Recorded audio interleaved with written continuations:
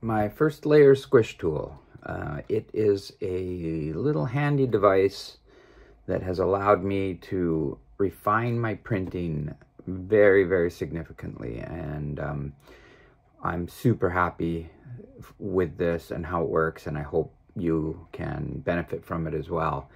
Here's the thing, I was printing pretty happily, and but over time I had developed a habit of chamfering the bottom of my designs to compensate for the flare out from the first layer squish, and had rationalized to myself that that was good because it was giving me lots of bed adhesion. I was pressing down hard on it. But in fact, my print quality was diminishing because of that, and particularly with PETG. It doesn't seem to, it likes to string, and if you've got it too compressed, things just manifest.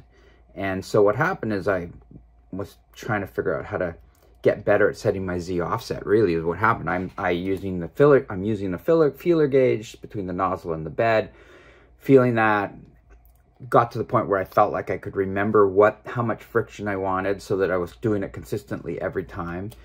So that part was good, but I didn't realize what I thought was a good distance wasn't. So when I was trying to set a 0.2 millimeter gap for the first layer for basically setting my nozzle to 0 on the bed, but so that I could achieve a 0.2 millimeter or whatever layer height I wanted, I was actually much less than that.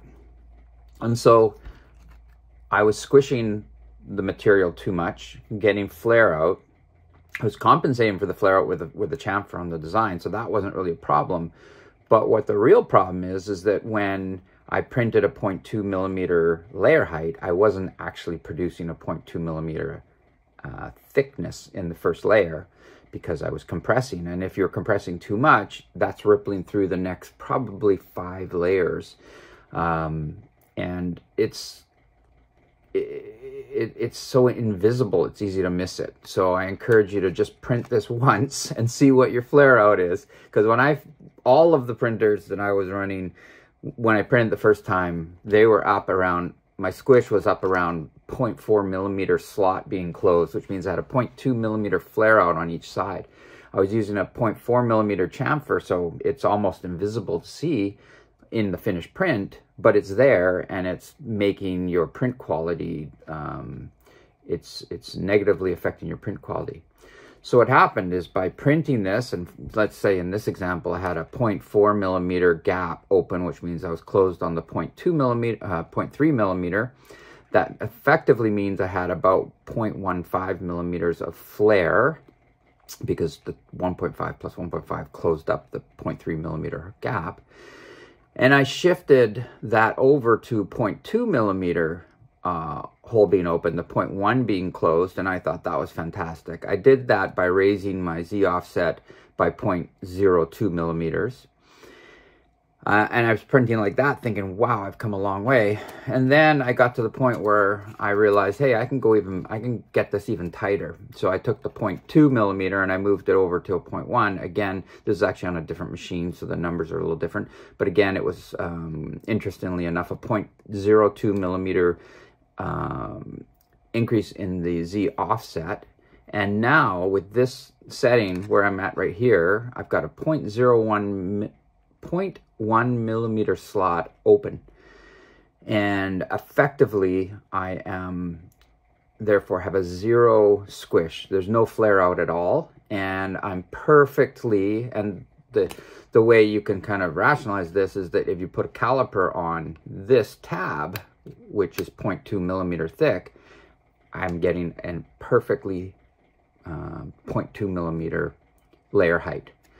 And so now I'm printing perfectly adjusted to the layer, to the bed, and can print much cleaner, especially in PETG. I had accepted that PETG was just never going to be as clean as PLA or ABS, but that wasn't the case. I just needed to get my settings right. And once I got the settings right, my PETG is fantastic. It's printing so well.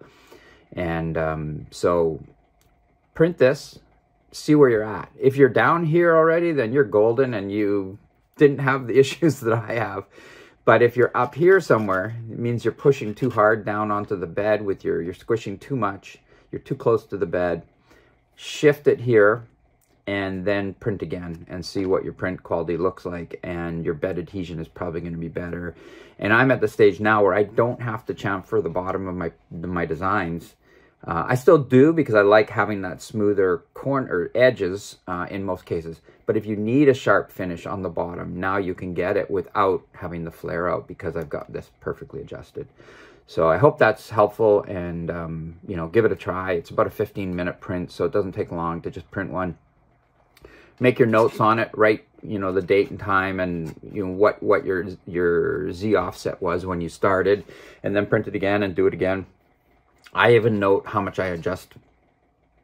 No, I didn't on this one, but I've gotten in a habit now, printing even how much I'm adjusting to the next card. So when you pick up the next card, you can remember what you did and why you did it. And the only other thing is that somebody asked me about these.